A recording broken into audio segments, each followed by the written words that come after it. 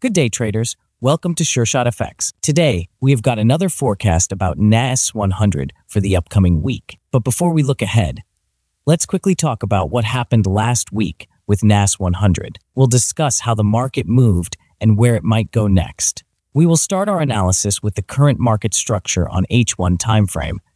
Last week, we saw that after the pullback market continued its bullish momentum with upwards break of structure, and after taking out major swing high, we're noticing a pullback.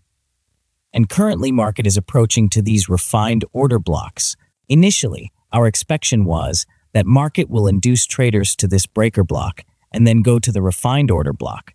But price is already very close to the order blocks. So after reaching the order blocks, we want to see structure like this and enter from the zone that caused shift in market structure with the expectation to hold till next swing high.